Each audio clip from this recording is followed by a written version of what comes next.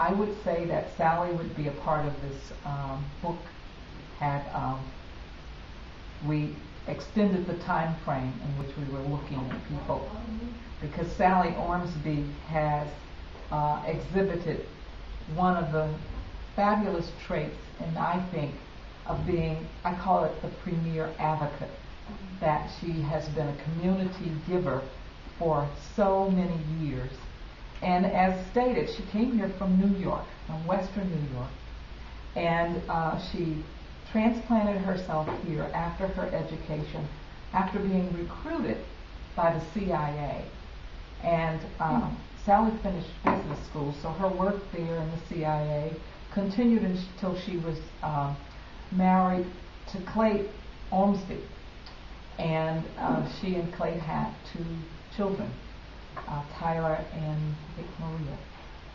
And Sally's time in Fairfax County, I think, is really exhibited by the email she sent literally the night before she died, because she was studious about everything that she did, and it's exhibited by all of the work and the involvement that she left footprints in the community.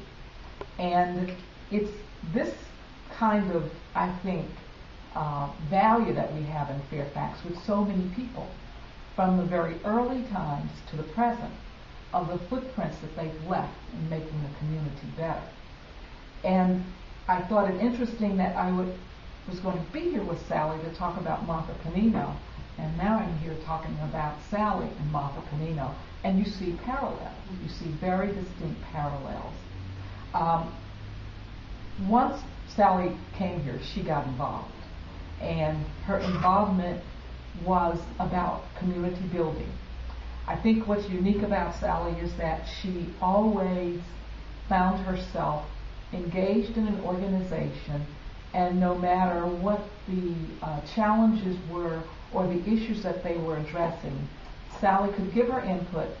Sally could walk away with whatever the solution was and to work toward seeing that the solution contributed for the betterment of the community. She started out in looking at her history. I think about the oil spill that happened there in Mantua. She moved to Mantua with her family. Mantua, I call it as a community of activists. You can name lots of people who are engaged in our community today that are Mantua residents. But they all got involved in this oil spill to correct the problem and extract from Texaco, actually the company that was part of that oil spill, to find the appropriate solution to her community. Another one that I think is that she was engaged in that was very interesting was, some of us that were here in the 70s remembered that that Pickett Road area became the Tornado Alley, and there was a horrible tornado that Woodson School was closed for a while. The community came together with the school community to provide a temporary location, and that was her contribution in working with that. But Sally has been recognized, and Sally is known by so many different organizations. League of Women Voters.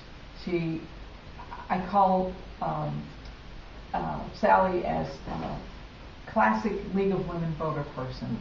She's studious, she researches her issue, she gets the community involved, and they move from there to work out an appropriate solution or recommendations for solutions. That was her method, no matter where you found her.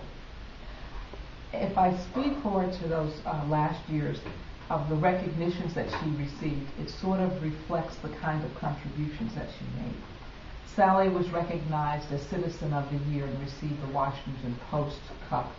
And I remember the night Sally being there, and Sally was generally a very organized person, and she would step forward, say what she has to say, and move forward. She was so overwhelmed that I can remember her sitting there, and we were all watching and listening to her, and she kept talking and talking and talking. And we said, "That's not like Sally." And she said afterwards, she said, "I was just so overwhelmed that I would be recognized for the work that I've done in my community, like everybody else," as she described it, by the Washington Post and Citizen of the Year, by the Federation and Washington Post award. So but that award came for a very special reason. She was currently serving on the Northern Virginia Soil and Water Conservation as an elected member, and she arrived at that position because of her commitment to the environment. She was very much involved, and she said she moved to Mantua because of the trees that were there. And she was concerned about our environment, about the stewardship that the county had to its environment. And I would say, as we have changed our ordinances in the county, you will see Sally's involvement in that. I remembered that we had an issue before the board meeting before Sally died, and she was going to come and testify on it. And she was unable to testify, so she sent her email and she said, I want you to read it verbatim, because she wanted to have it in the record that she had a contribution she wanted to make, and that it was added to the record.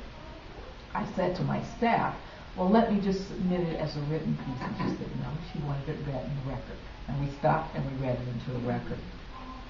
On the Northern Virginia Water Conservation, Sally found that she needed to start paring down some of her responsibilities, because as a member on the Conservation Board, she became very involved with the statewide operations of the Northern Virginia Conservation. And so she found herself not only going to Richmond, but going to other places around the state, working with other organizations. She served on the Urban Committee, an appropriate role for her to play to bring the voice of the urban area, as we're becoming, to the larger state board of conservation on the needs of them addressing those issues that address the urban counties. And